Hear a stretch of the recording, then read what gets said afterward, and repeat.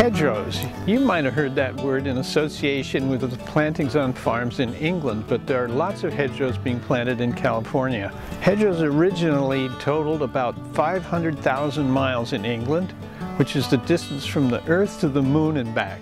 Wild Farm Alliance has an ambitious goal to inspire 25% of U.S. farms to plant a Farmland Wildway, having an average of 1 mile of hedgerow or windbreak, leading to 500,000 miles of living field borders. Hedgerows have been planted in agricultural landscapes for thousands of years. As early as the Bronze Age, 3000 BC, fields have been enclosed with these plantings. Ancient hedgerows were used to confine livestock, define property lines, shelter farmland and dwellings from the wind, and provide food, medicine, fodder, and wood. Hedgerows are defined as lines of shrubs, trees, or smaller perennials that are planted along roadways, fence lines, field borders, or other non-cropped areas of the farm. When we start working on a hedgerow project, we'll ask the farmer, why do you want this hedgerow? What are your goals? Many farmers want to attract pollinators and natural enemy insects such as parasitic wasps, minute pirate bugs, and lacewings, lady beetles, and syrphid flies. Some farmers want to prevent dust from a road or drift from an adjacent conventional farm, as well as wind protection or replacing weedy areas with perennial vegetation. Other growers want them generally to increase biodiversity, to have habitat on the farm for birds and other wildlife, for pest control, and to generally broaden the life of the farm. Some growers are hesitant to put in a hedgerow because of perceived concern over food safety risk. Studies have shown that many kinds of conservation practices make farms safer than those where habitat has been removed. Practices such as hedgerows that intercept foodborne pathogens in the wind and grass filter strips which filter out pathogens in the water. Hedgerows can make farms more resilient to weather extremes that are occurring more frequently with global warming. Hedgerows can create habitat and corridors for beneficial insects, pollinators, birds, and other wildlife that will be forced to move as climate changes. They can also increase water infiltration, help control erosion, protect crops from wind, and store carbon in woody stems and in the soil. 36% more carbon is stored in hedgerows than in adjacent farm edges. So when we get on the farm, we begin planning where the hedgerow is going to go. First, we identify some non-cropped areas of the farm and determine if they're suitable for vegetation planting. Then we look at those areas and we see if there's any other restrictions, such as if it's a really narrow area or there's not going to be access to irrigation. Sometimes there's other restrictions we can't see until we actually get to the farm. The next set of questions are, how long is the hedgerow going to be?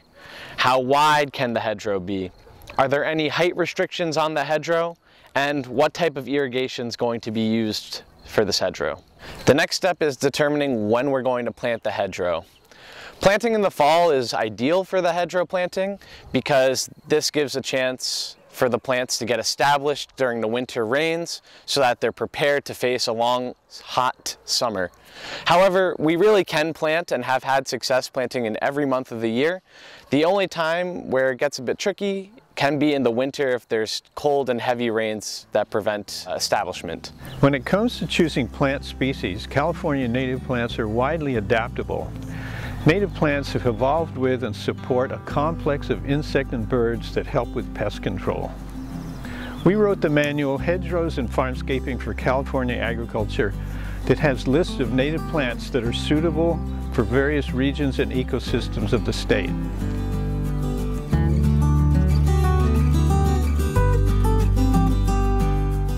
From the nurseries, we always try to get 1-gallon plants because they're economical and they do well.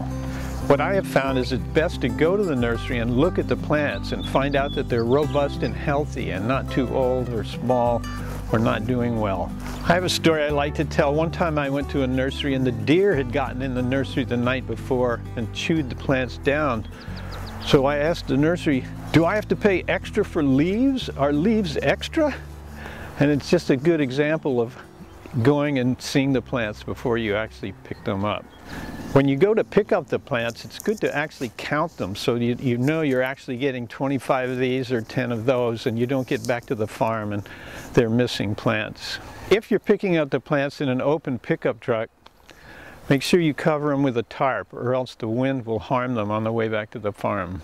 We select plants based on the specific goals of each hedgerow. Some things that we look for are the growth characteristics of plants and their suitability to the environment at that site.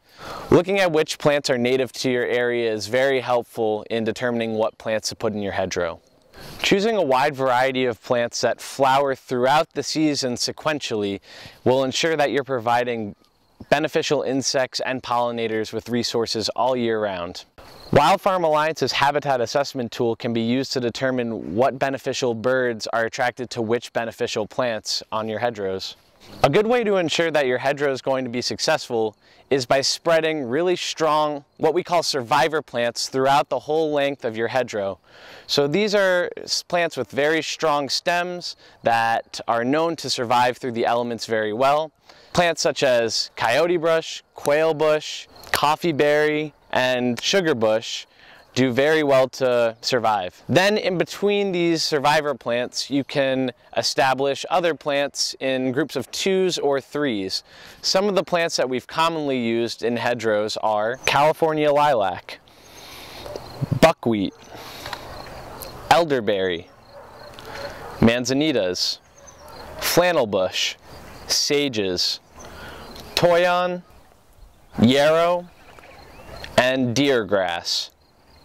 Those plants are among the most common we use in hedgerows, but there are many other plants that are suitable for your native plant hedgerow. Now let's talk about some of the particulars of planting. First thing you do is make a bed or a berm that's 6 inches to a foot above the level of the soil. This is to make sure that the root crowns stay aerated in times of irrigation or heavy rains. The irrigation system should be set up and running and ready to move in after the plants are in the ground. So then you've got all your plants in a staging area. Separate them by species so that when it comes time to lay them out in the field, it's easy to know which ones go where. Then you dig a hole, not too big, not too small, slightly bigger than the size of a 1-gallon container. So once you have your hole, you put in a shovelful of compost to stimulate microbial activity. There's no need to use fertilizer with these native plants unless the soil is completely depleted. Fertilizer just makes these native plants grow big and then fall over. Fill every hole with water. Now you install the plant. You turn the pot upside down and tap it out. Don't grab it by the stem. You can break it, the root crown, but loosen any root-bound roots. Put it in the ground. If there's a gopher problem, you can use gopher baskets or speed baskets. Use chicken wire enclosures if there's any kind of deer or rabbit problem. The root crown should be slightly elevated, not in a basin, but you want to bring the dirt up around the edge of the plant so the root crown is covered. There are many ways to irrigate, but one way we use is you can use 1/2 inch or 3/4 inch tubing depending on the length. We put 2 emitters per plant, 6 inches to either side, 2 half-gallon per hour emitters for shrubs, and 2 1-gallon per hour emitters for trees. Holes in the tubing for the emitters can be made with a very handy tool called a stainless steel hole punch.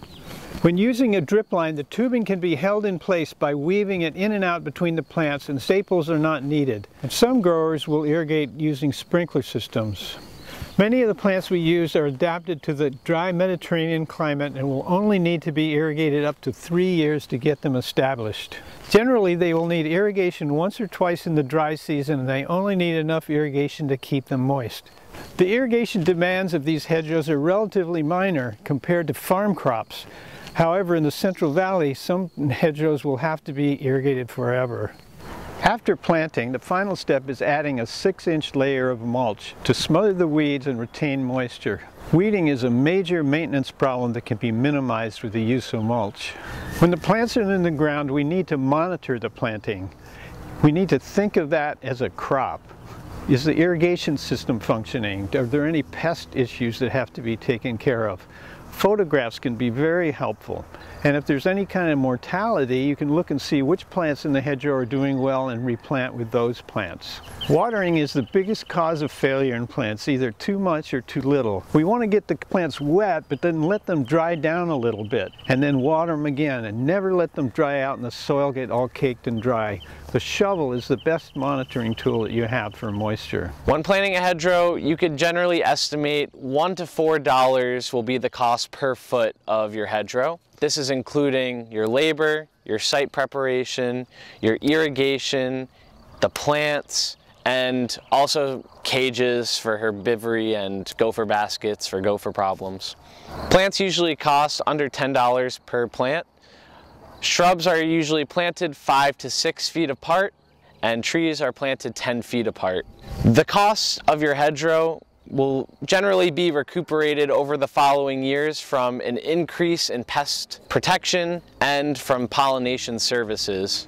Getting funding from agencies such as NRCS and other public and private agencies can further reduce your cost of the hedgerow.